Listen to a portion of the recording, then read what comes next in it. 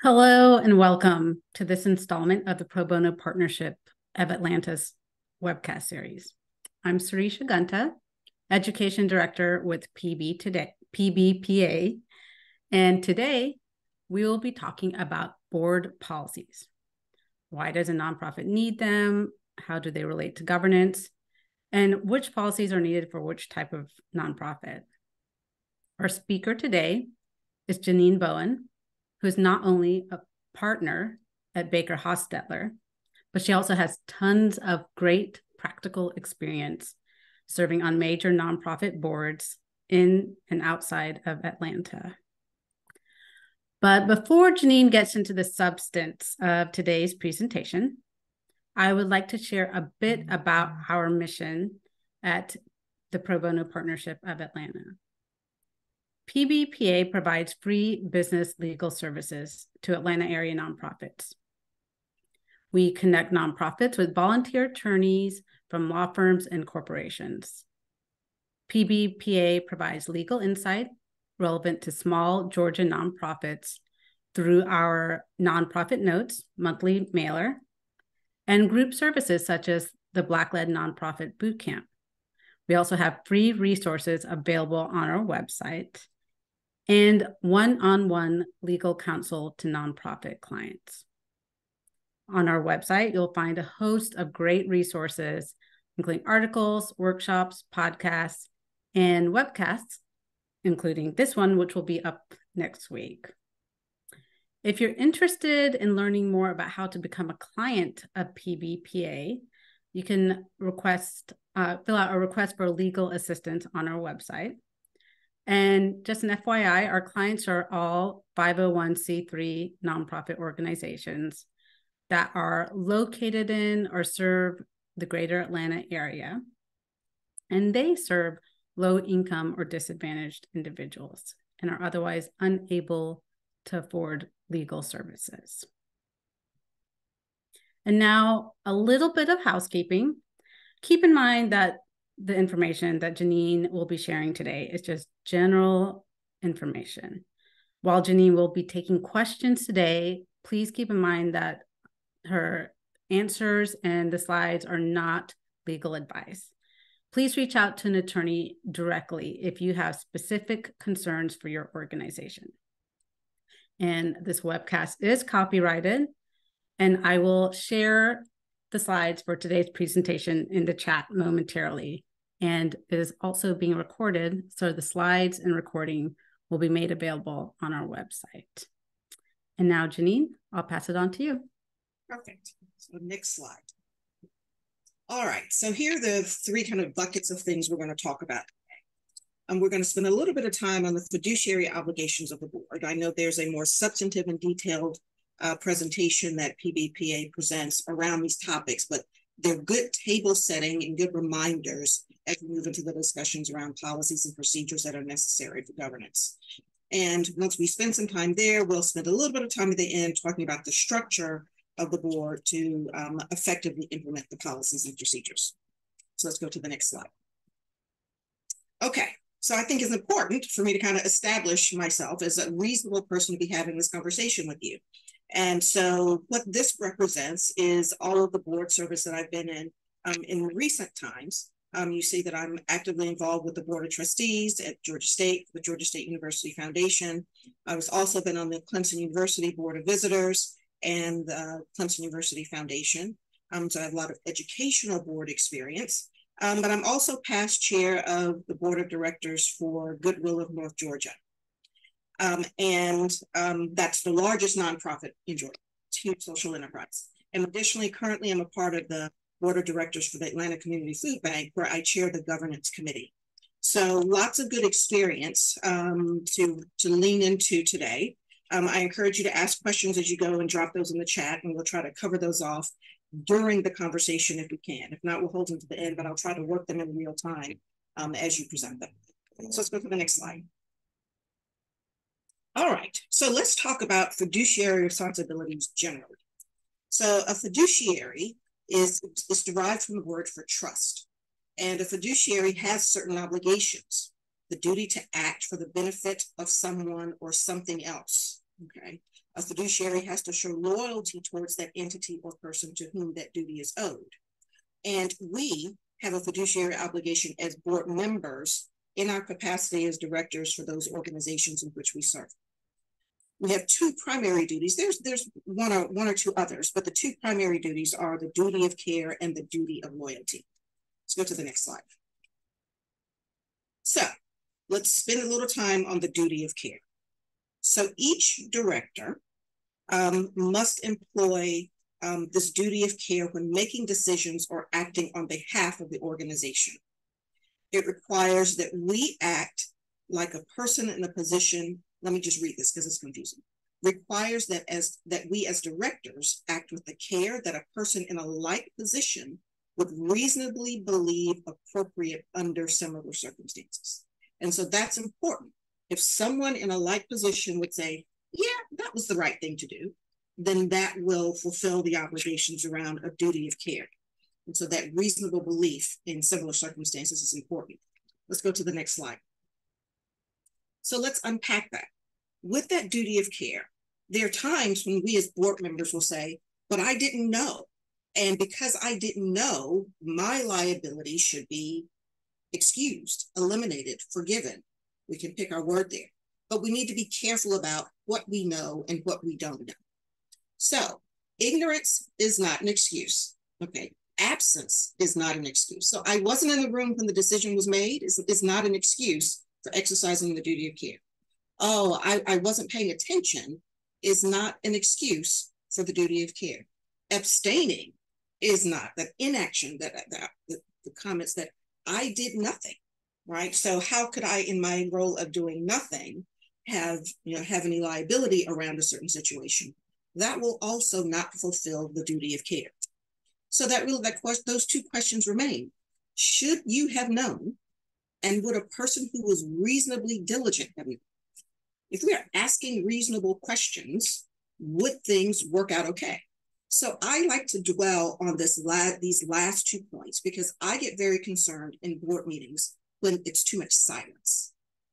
Because if we aren't leaning in and asking questions, how are we fulfilling this obligation to know what the right things to do are, how to ferret out the risks or the opportunities? So silence to me is problematic, and we should be careful when we have a room of a dozen or more various skill sets and no one has a question to lean in on a particular situation.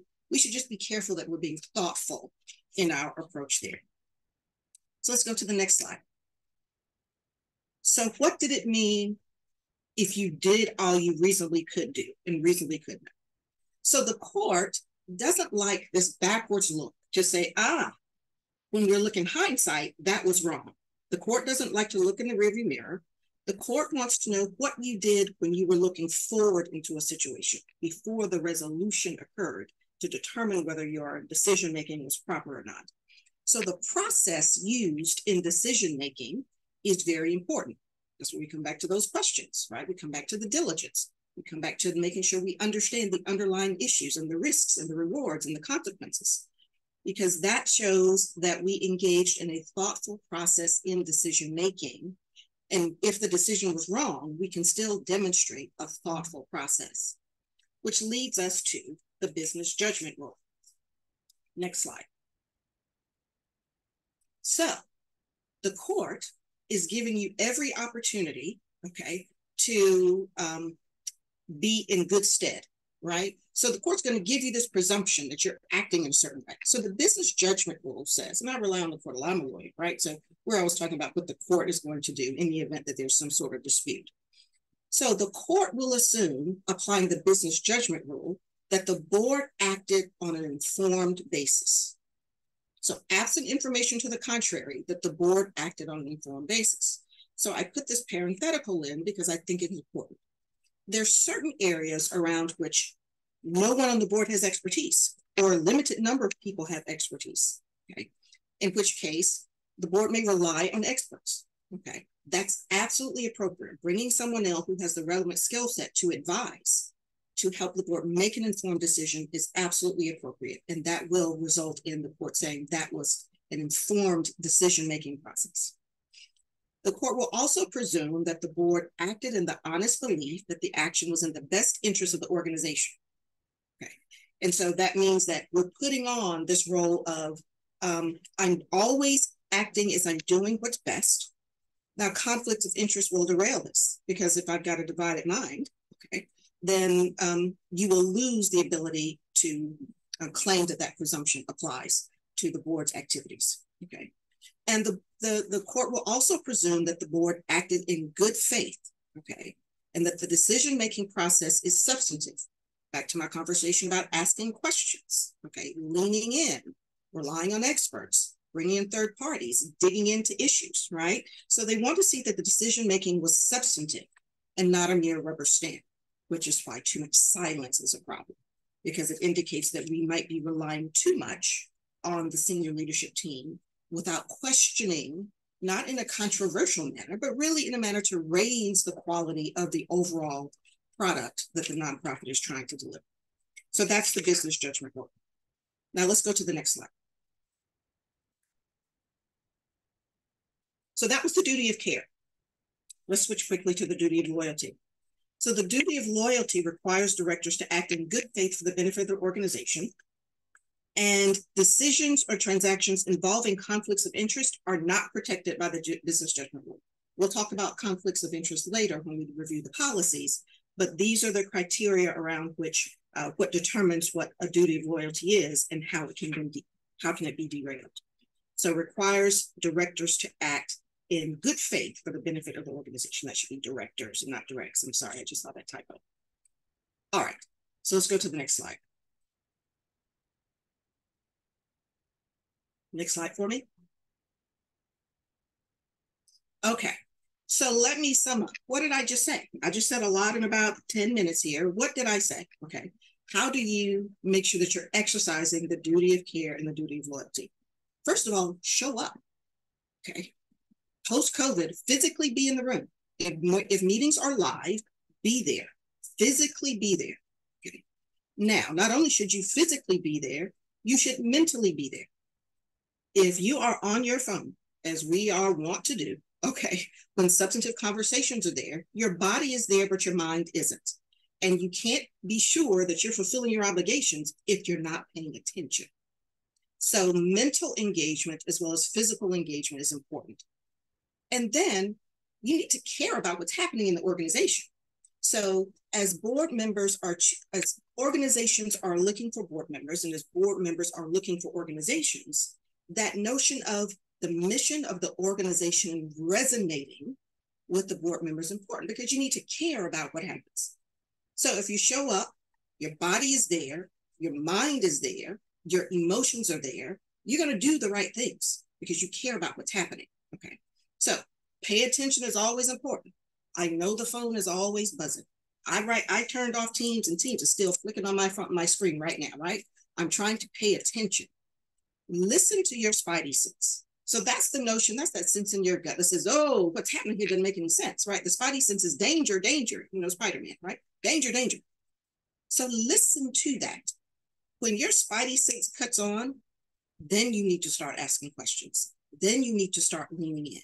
Then you need to get comfort that you are fulfilling those obligations around care and loyalty, so you can demonstrate we engaged in an informed decision-making process. We were thoughtful about how we were approaching these issues. And we saw something that didn't make sense, so we stopped and we dug in. Okay, dug in meaning we got deep into the issue, not that we became entrenched, right? So listen to your spidey sense. And don't be tricky, because conflicts of interest derail all the good work that we just talked about. Okay, if you are at cross minds, on one hand, you're serving the organization, on the other hand, you're benefiting from serving the organization, that's a conflict, and it will negate all the good that's been done. So that's what I just said in those previous couple minutes. Now let's talk about policies. Okay, we're going to talk about half a dozen or so. Why are policies necessary? I know that the PBPA has a model set of policy documents, and I suggest that you work through them, okay, if you do not have anything in place now, because they're essential for maintaining consistency in helping the board achieve its goals. The policies are the rules. The policies are the guardrails. The policies make sure that you're operating in ways that are meeting the fiduciary obligations and operating in the best interest of the organization. Okay? The policies represent the board's voice when the board is not around. So we have to review the policies. The policies are not static. In the same way that you review charters of committees to make sure those charters are still valid with respect to the role that the committee is playing on the board, the overall set of policies is also important to be reviewed in some regular cadence. Every 2-3 years, you need to be looking back at your policies and making sure that they're up to date. Let's talk about just some of the sample policies. Okay, next page, next slide is fine.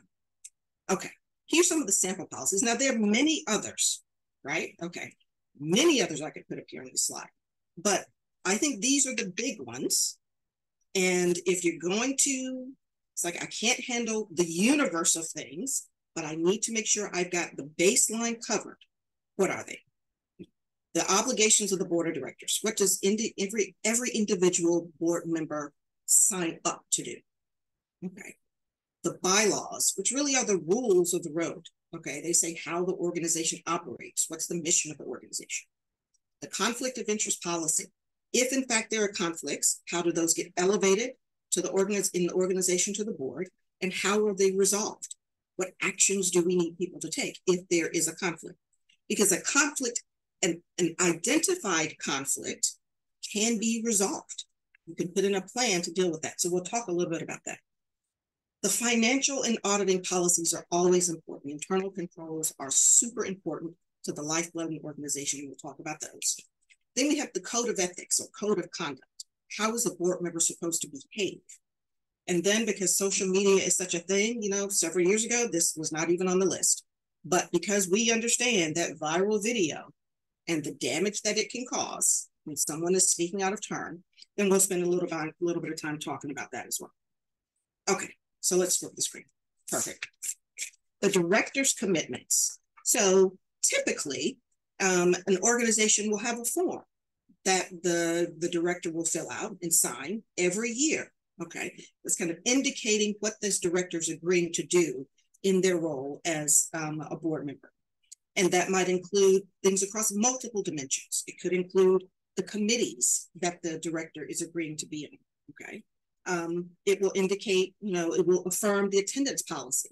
If they're quarterly meetings, 3 out of 4 meetings a year may be the rubric, and the board of director may sign up for that. Okay, the giving or getting policy, right? What's the financial contribution that's being expected?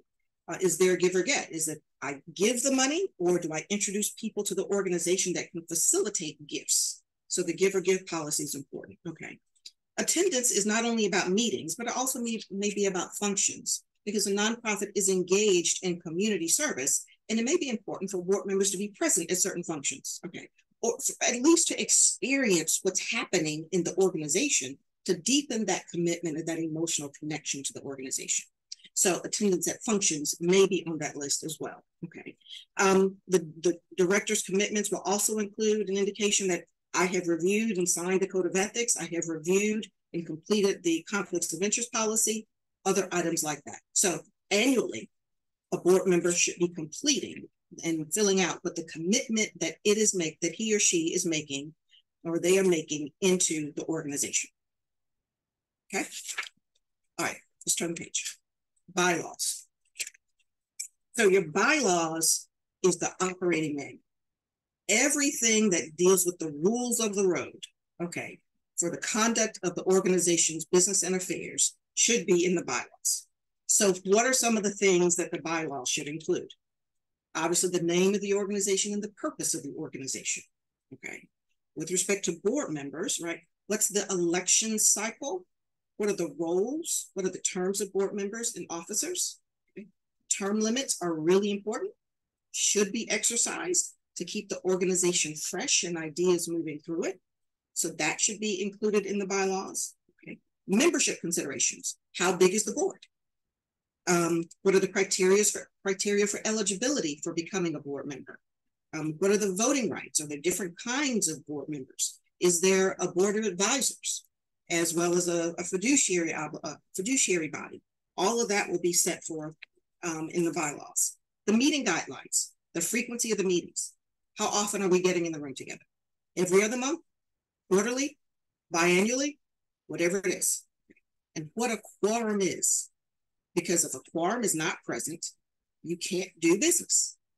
So identifying what a quorum is will be important, and that will also be in the bylaws. We'll also see things around board structure. So the size of the board, the standing committees, there are any ad hoc committees or the ability to create ad hoc committees will also be there. So indicate, and different organizations have different standing committees. So, but the important thing is that they're identified. And if there are minimum numbers of participants of each of these committees, that will be important to outline as well.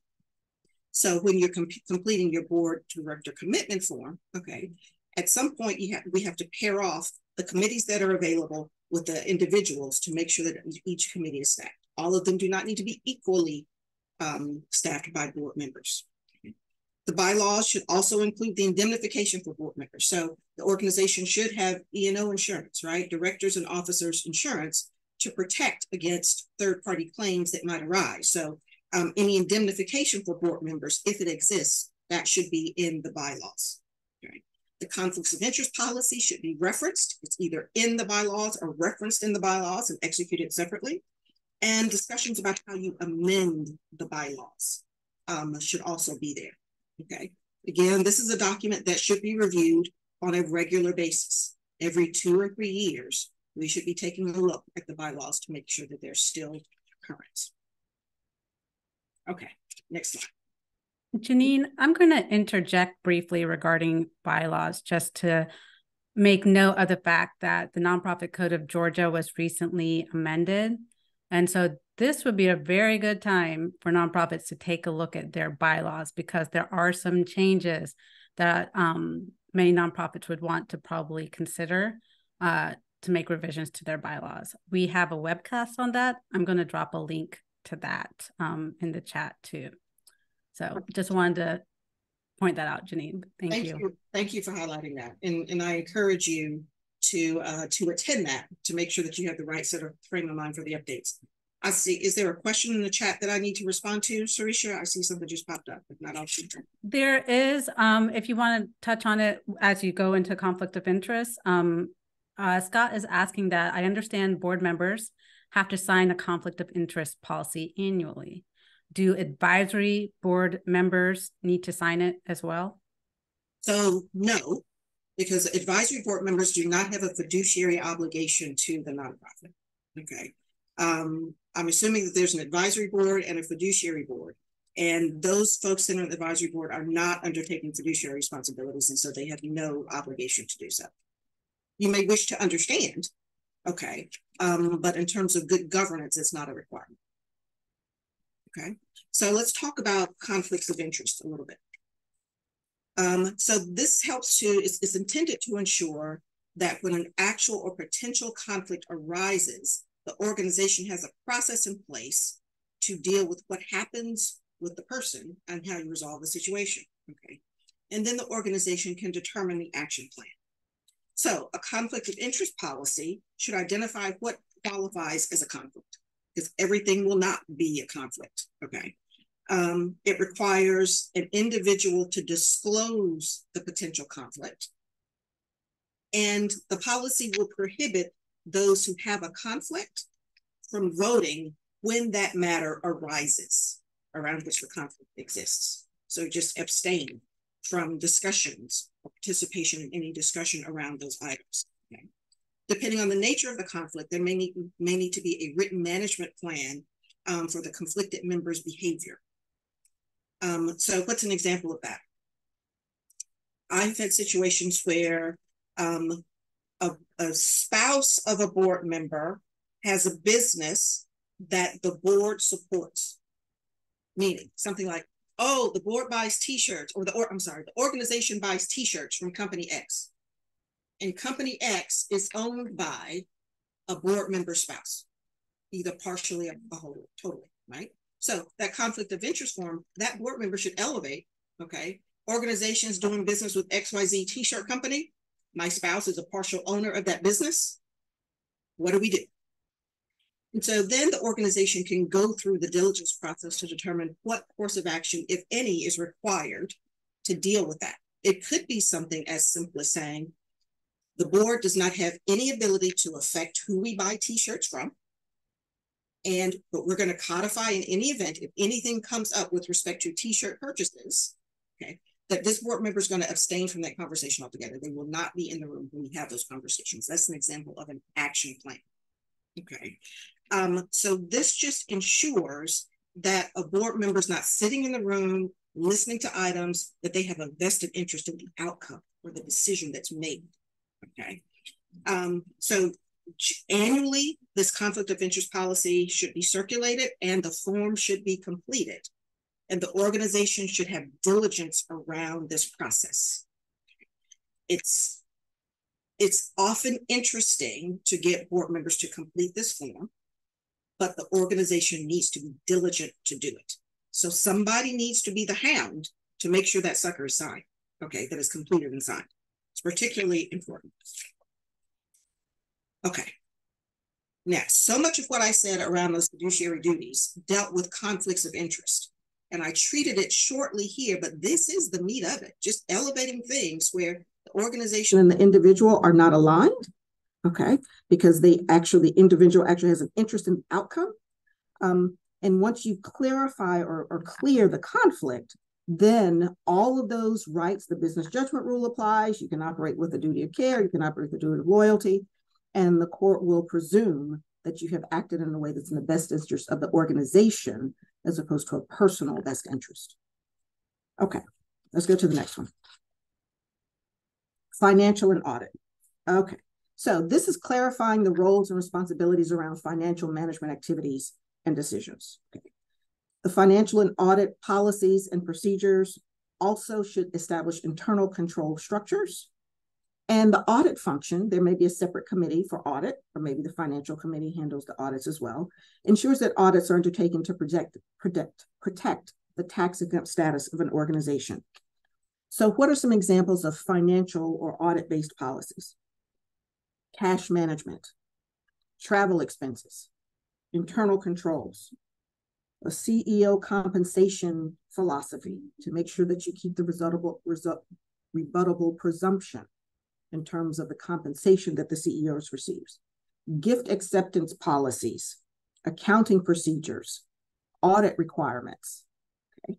Now, your annual audit will pick up things, okay, that are where controls are lacking. And then it's the responsibility of the finance committee or the audit committee, depending, to go back and clean those things up. But for sure, all these policies, so there's a financial policy, but then there's lots of procedures that are operational in nature that need to be implemented. I'll give you an example when I've seen an audit or internal control miss. An organization that I previously have affiliated with had projected for that fiscal year that it was going to run a deficit. That was known to the board diligenced it, signed off on it. Every meeting, we're having discussions about how we're tracking against the budget, okay, how we're tracking against that deficit. And so we know that where we are based on where we anticipate it being. We get to the end of the fiscal year and we learn that the organization had twice the deficit that it projected. Now, this could be catastrophic to the organization. It just wiped the organization out, okay? Now, in this case, it did not do that.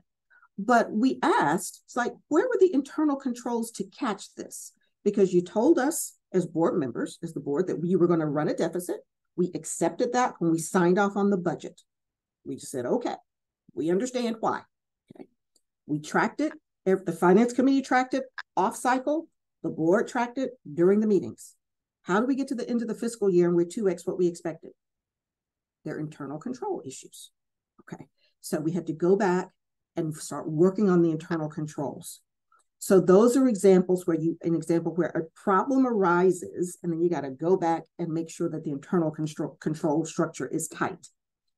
Now, if you are a part of a nonprofit that has a reserve or an investment fund, so monies that are set aside and not a part of the budget to deal with catastrophic situations that may arise, Then you may have an investment committee, right? In which case you'll have investment policies and procedures if you're going to have a reserve. So you know how to treat that reserve, when you can go into it, when you can't go into it. So you'll need rules and regulations around the treatment of any reserves. Let's go to the next one. The code of ethics, a code of conduct. So this is a set of principles or values that guides the organization and its people. And it can be called either a code of ethics or a code of conduct. It's just personal preference. Some organizations really just set forth guiding principles. So the values of the organization, okay, are listed, and that's the code of conduct or code of ethics. I like to be a little more thorough than that high-level statement of here's what we value, okay? Because clearly I think here's what we value should be part of it, but there's more to be said here. So what are some other things that need to be said? The organization or the director should agree that they're going to comply with applicable law. You should say that out loud, okay? That there's going to be a desire to refrain from dishonest conduct or dishonest behavior, that there's an obligation to use good judgment, an obligation to avoid conflicts, an obligation to respect the board structure, which is really important, okay? And respect the roles and responsibilities that each person plays. Because a board needs to respect the role between the relationship between the chair and the executive, okay? And certainly we should codify that the structure of the board, the committee's ability to make decisions, and those decisions to be respected at the full committee, at the full board level, vetted but respected, is important, okay? Because you don't need to set up a structure where you have committees, but really it's committee of the whole, because no one listens to the diligent work that is coming out of the committees. You should clarify the responsibilities of the board versus the responsibilities of the leadership and CEO. The board is not operational, okay? The board is strategic. The board is policy driven. The board is not operational. And so clarifying those responsibilities is important. Now, in smaller nonprofits, it may be that the CEO or the senior leadership team relies on some of the expertise of the board members. And in fact, those board members were chosen because of that expertise. Understand that relying on or using someone's expertise is absolutely appropriate, but that person as a board member does not run the organization. The CEO or the executive director and their leadership team run the organization. So clarifying the responsibilities between the board and the senior leadership team and the CEO are important. Managing confidentiality appropriately is something that should be discussed in the code of ethics or code of conduct. Managing gifts given to board members. Is it appropriate for a board member to receive a gift? Is it appropriate, and how do we deal with that? It may be a non-issue. You may need to think about it deeply depending on the nature of the nonprofit. Communications to the public should be dealt with, as well as stewardship of funds. So that's just kind of a list of things that we should be concerned about in the code of ethics and code of conduct. And this document as well should be executed annually. So everyone is aware going in, here's my refresher, okay, on how I'm expected to behave as a board member of this nonprofit. So all be clear. Okay, so let's talk about social media. So social media policy outlines the goals, rules, roles, and best practices for using social media on behalf of the nonprofit, because it can protect you from organizational, reputational risks, legal issues, can build positive brand. Lots of good things happen if social media is used properly. Lots of bad things happen if it's not, okay? And so there's two pieces to social media. There is the way the organization uses social media, for the benefit of the organization, and there's the way individual employees and board members use social media. And you'll need to discuss both of those in the policies. So how can social media go wrong? Employees or volunteers say bad things about the organization. Saying bad things now always includes video. It always includes video, right? Okay. And that's just a bad place to be in. Customers, stakeholders, and constituents say bad things. Employees, board members, volunteers disclose proprietary information. That's a bad thing. Okay. So what do we need to consider? Who shares on behalf of the organization?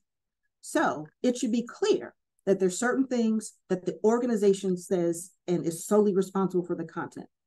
That if there's an inquiry to a board member knows I refer that inquiry to the CEO, because it's not for me from a social media perspective or any other media perspective to weigh in on it. Organizations should clarify what that media presence is, and the social media policy should conform to that. Okay. It's important to understand that we have to be careful not to blur the lines between work behavior and personal behavior. And so board members have to think about this. Okay. I sit on boards, and there are things that are happening in my Facebook feed, in my Instagram feed. I'm not an X user anymore, but on X or Threads or pick your platform. Okay. That I personally have a reaction to.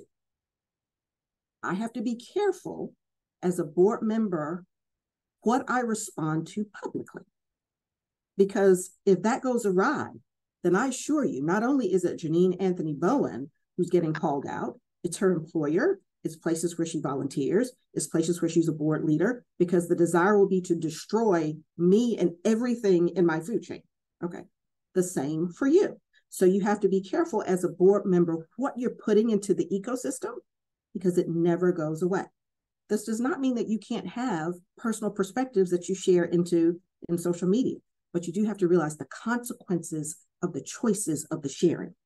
So, and especially it's like, but what I talked about has nothing to do with the nonprofit who I'm a board member. Irrelevant, right? We know stories where somebody went to a drive-through and said something bad to the people, the drive-through workers. Next thing you know, he gets fired. Every organization he's affiliated with gets, these things happen. So we just need to be very cognizant that there's a blurring of lines between work behavior and personal behavior. And as board members and as employees of the nonprofit, our actions can inure to the benefit or the detriment of the organization. So it's important to know. Okay. Also, social media policy should include how we deal with employee stuff. Okay. And maybe that's in the handbook. Okay. But for sure, the notion of how employee grievances are handled. It should be clear that an employee should know if you're mad at your employer, don't go to social media to vet that dispute, to vet that grievance. Okay. But there should be a policy or some sort of rigor in place organizationally to deal with employee grievance handling. You also have to figure out when you want, employees to put or board members to use the logo and to try to further the brand of the organization. When it's important to use photos and what's the role of photos, what's the role of video. But because this can be such a benefit or such a detriment to the organization, details around social media are important. Now, let's talk a little bit about committee structures, okay, and how the committee structures help effectuate some of these board policies. Janine, I wanted to say something real quick when you mentioned the grievance policies Yes. for employees and social media. I want to bring up two other briefly policies too. One of them being the whistleblower policy, which kind of ties into the grievances that you mentioned. And I also want to mention a document retention policy.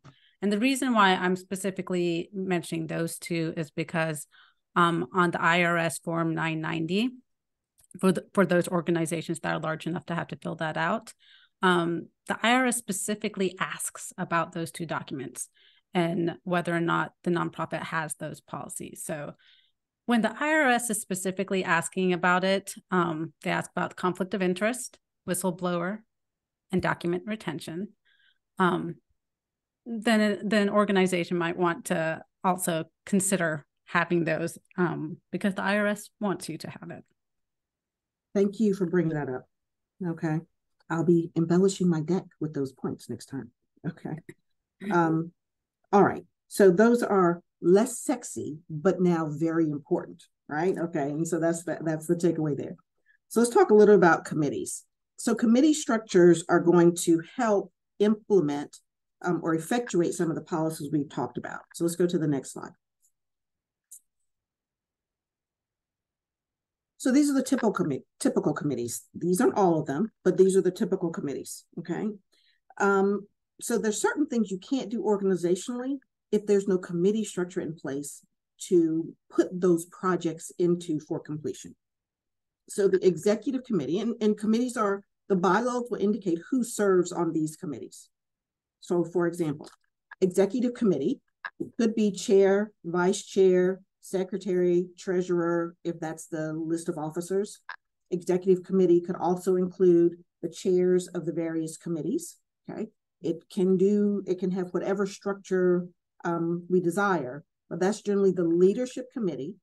And that committee in the bylaws generally can operate on behalf of the board when the board is not in session. So the executive committee can make decisions as if it were the full board, okay, when situations arise that require that level of engagement. Sometimes it's things like the organization may have gotten a grant and the board has to affirm that it approves the grant. It's an off cycle. So instead of doing off meeting cycle, so instead of doing an email vote, the executive committee can affirm the award of that grant because on behalf of the full board. So that's an executive time when executive committee can operate outside of, but for the benefit of the full board. Now, nominating governance could be two committees, could be one, okay, depending on the organization. So nominating is the committee that keeps the lifeblood of the organization of the board alive, right? And this is a very important committee because this is the one that says we have term limits. Our term limits are, I'll just pick one out of the hat, which is not unusual, 2 3-year terms. And so at the end of the first term, we're going to make sure that the board member is, and there should be a process to make sure the board member has kind of fulfilled their obligations in the prior term, okay? And we're going to re-nominate that board member for a second term. Nominating committee could say, we're about to engage in a capital campaign. We need some people that are better suited around financial, around development and around foundations, around corporate giving, et cetera. So we need to increase our sophistication in that regard. So we want to go find someone who does that. We need to have some CPAs. We need to have some lawyers. We might need to have, a nominating committee may say, we might need to have someone who sits on the board that has received or benefited from our services. Nominating committee will be charged there. So that organization is that committee is responsible for the lifeblood of the board. Interestingly, I was at a Feeding America conference through my Atlanta Community Food Bank board earlier this year, and there was a lot of discussion about making sure that there was a diverse board. And I serve on boards where we have taken that very seriously across multiple dimensions, around gender, around race, around ethnicity, around LGBTQ, around all the aspects, including those we serve, okay, around geography. And so if you want to have a diverse board, you really need to pay attention to it. It doesn't happen just automatically. And so we had someone in the room that's like, well, I'd really like to increase the diversity in my board. How did you do that, Janine, on boards you've been on? I says, well, I sent the charge as the chair to the nominating committee. And that person said, we don't have a nominating committee. Then there's no way for you to do it, right? I don't know how you get members. Okay, are we just picking friends, right? What are we doing? So that notion of paying attention to who is coming onto the board to complete that skills matrix and identify the skills and talents and capabilities that the CEO and the senior leadership team would like to look to the board to supplement and raise the bar on the expertise of the organization, that comes through nominating. Now, governance deals with all the policies and procedures and charters. Okay, and so all of the things that we've talked about previously, governance can facilitate all of those conversations. Okay, but all of this is a governance activity. I personally believe that anything that's not picked up by all these other committees is picked up by governance, because I like to just do meaty work, and you can do a lot of meaty work in the governance committee, and that can really drive the success of an organization. Obviously, you need a finance committee, and the CFO or the organizational financial leader works closely with the chair of the finance committee to make sure that everything is okay from a financial perspective. Budgets are being completed. We're looking at P&Ls, we're looking at operating statements. So the finance committee is charged with that. So you will need some financial expertise. Somebody on the finance committee needs to have financial expertise, right? Someone on the audit committee needs to have audit expertise. I've gotten pretty good at being on audit committees because I have a friend that's a partner at KPMG, and I had just learned from him everywhere I went, not taking him on board everywhere I went. So I learned how to be a good audit committee member. Okay, but that's because I leaned into financial experts. So you'll need that expertise. If you have an investment committee or you have an operating reserve, you need to understand how to manage that to maximize the abilities or maximize the benefit of having reserve funds set aside, then absolutely you'll want someone with investment type experience that can give the organization some direction, because that's unlikely to be a core competency of anyone on the leadership team of the nonprofit. Every nonprofit is concerned about development, okay? That's board giving, that's individual giving, that's foundation giving, that's corporate giving. And so the board needs to be concerned about the development and marketing activities that are taking place in the organization. So there's always a development committee. And so if there's a chief development officer or some other development leader, that person works closely with the chair of the development committee to facilitate a lot of the work that the board may need to do from that perspective. Also, depending on the size of the nonprofit, okay, there may be a compensation committee that might be delegated to the executive committee. But the CEO, the only employee that the board has is the CEO. That's the only person that reports to the board. It's the CEO, okay? So CEO's compensation is driven by the board. And so you might need to have a compensation committee to deal with hiring that person. That committee turns into the CEO search committee when there is a CEO search that needs to be undertaken.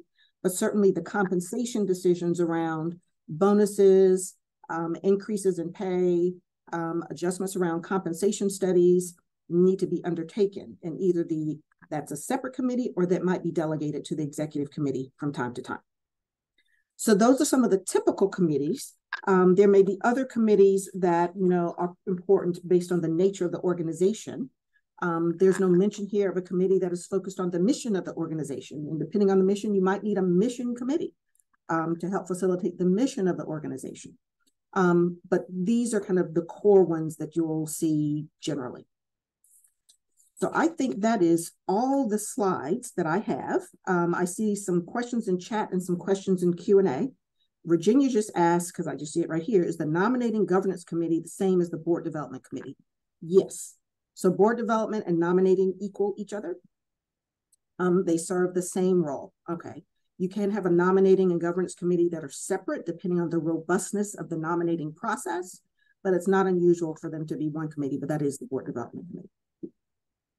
Okay. Sarisha, any other questions in the chat that we can respond to? We do have some questions in the Q&A, Janine. Okay. One of them from Amy. What are best practices regarding non-board members serving on committees? Are there certain committees that should be only board members? It's a great question. It is a great question. You have to be very careful about non-committee members non-board members sitting on committees. Generally, when you have a certain skill set that you need on that committee, and that skill set does not exist on the board, there may be an opportunity for you to go to find someone to serve as a non-board committee member. Understand that person does not have a fiduciary obligation to the organization, but certainly can lean into the issues that the committee is facing. Okay, that person can have a vote on the committee. Potentially, the charter or the bylaws would give some guidance there organizationally, but certainly that person can come in and be a part of the conversations to aid in the decision-making, certainly, okay. It's not unusual as well for that person to be kind of a pipeline person. It's like, oh, we'd like to really see how this person works and whether we'd like to ask this person to be on our board.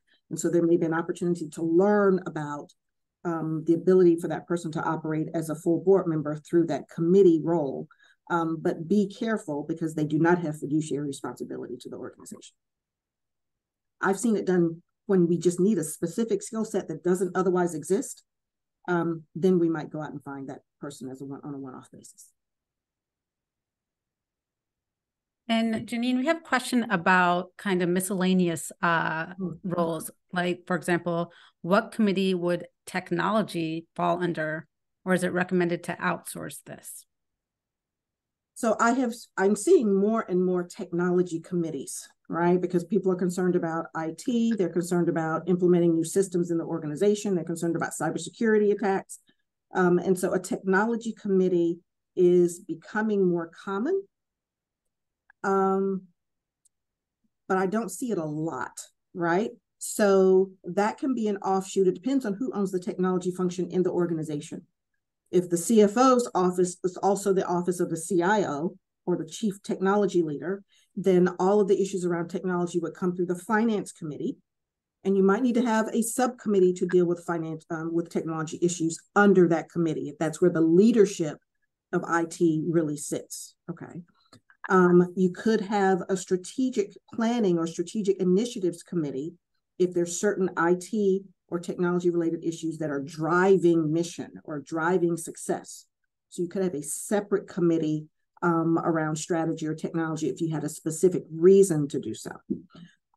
So I've seen it both ways, technology committees. I've seen subcommittees of existing committees just to deal with those issues with a smaller group of people. And then I've seen it at the strategy level where organizations are undertaking digital transformation. And so they need a whole committee to kind of think through the issues with the chief information officer or other technology leaders in the business.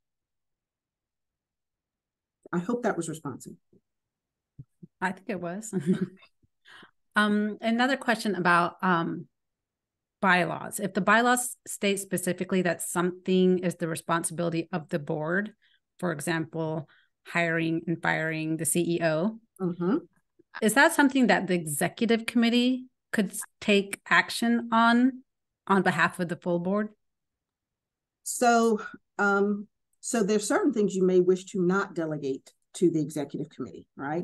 I would not delegate the hiring and firing of the CEO to the executive committee. I think that is a board level activity. The CEO search or compensation committee can deal with the evaluations and assessing all those things if there's not if that committee is separate. But if it sits at the executive committee level, I would not outsource that responsibility to a committee. I would leave it at the full board level. But for a CEO search, you need a separate committee that is working on those issues, and they're going to bring back the candidates to the full board for final vetting and approval. And another question about kind of enacting the policies. Do the policies need to be signed off on by the board of directors? How do they become policies? So there's a policy manual, right? Okay. And so, yes, the board of directors should affirm the policies. Okay. Some of them are board level policies. And if they're not board level policies, they shouldn't be in this book anyway. If they're operational documents, then the CEO is going to have discretion there. But we're talking about board level policies, and the board should approve them. Okay. And acknowledge receiving them when new board members come online. And another question that came up in our kind of like pre-registration, which I thought was an interesting question. How can non-discrimination policies help or hurt with board diversity? Oh, that's a thought question. Right. Okay. So we're in a very interesting era around diversity, or how you implement organizations to have a diverse population.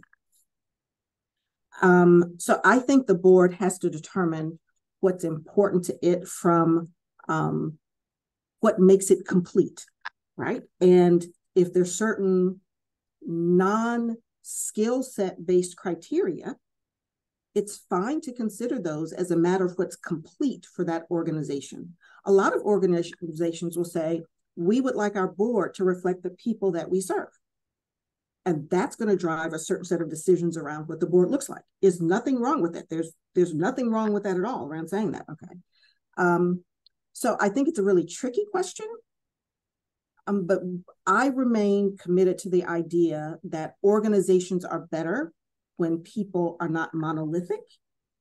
And the organization has to determine what monolithic looks like and how you reject that as the ongoing state of play organizationally. But it's a tricky question, and I'm not rendering legal advice because it's a tricky question. Yeah. And definitely right now, there's no straightforward answer for that. No straightforward answer. Another question about non-board members serving on committees or subcommittees. Are there certain documents you would recommend being obtained as they set up the subcommittee? I'm not sure I understand the question. So are there certain documents you would recommend being obtained or a file being set up for subcommittee members like board members? And I think they're referring to if you have a subcommittee that includes individuals who are not non-board members. Okay. So first of all, a subcommittee should have a charter, just like a full committee, right? Because you need to understand what the charge of the committee is. So regardless of the subset or full, it should have a charter. I think that you give access. Now, I'm assuming that we aren't talking about tools that are otherwise only accessible to board members, right? So certainly that non-board member committee members should have access to all the documentation that is relevant for that committee's functioning. If for some reason those differ between, if there's a subset that should only be available to the board, then I think you keep those from that individual. But for the most part, if you're bringing a non-board member into a committee structure, you're giving that board member full access to the documents relative or relevant for that committee or subcommittee. And if you implement that from an infrastructure perspective with a separate file share or a separate Teams channel or a Dropbox, okay, whatever infrastructure you like to use is fine, but certainly that person should have full visibility for purposes of fulfilling their obligations on the committee. And I'm going to close out with one last question here. What are some good resources for new board members on, hold on, scrolling here, on getting familiar with their responsibilities? I would say start off with this webcast because Janine has provided a great baseline of information for both new and existing board members, people who have probably served in the role for years. This is a really great refresher, Janine. Yeah, so thank you for that. And also there's plenty of tools online. There are plenty of websites that are devoted to speaking to the nonprofit community and board leaders. So Blue Avocado is one that just comes to my mind. There's the Center for Nonprofits. There are tons of organizations, tons. There are several organizations, if you just do a web search on nonprofit board members' rights and obligations or responsibilities, okay, things will pop up for you. That'll be a treasure trove of information. As a matter of fact, some of the details I pulled here, I was like, oh, I need to refresh myself. So I went to some of those resources myself, okay, to make sure that I was giving you the latest and greatest information. So I don't have a list in mind, but there are, I even came up with, YouTube videos popped up in the search. So certainly there are, a handful of very high quality organizations that are serving the nonprofit board community that you can tap into to learn more. And I'll give a shout out to PBPA's website too on that. So, but those are all the questions that we have so far. Janine, thank you so much for sharing your time and expertise with us today. It has been my pleasure. And to the nonprofits who have tuned in, if you're interested in keeping up with PBPA, please sign up for our newsletter. And our next webcast will be in January in 2024. And we'll be talking about going global, considerations to keep in mind if you're looking to take your nonprofit's mission overseas. Thanks everyone for tuning in. Take care.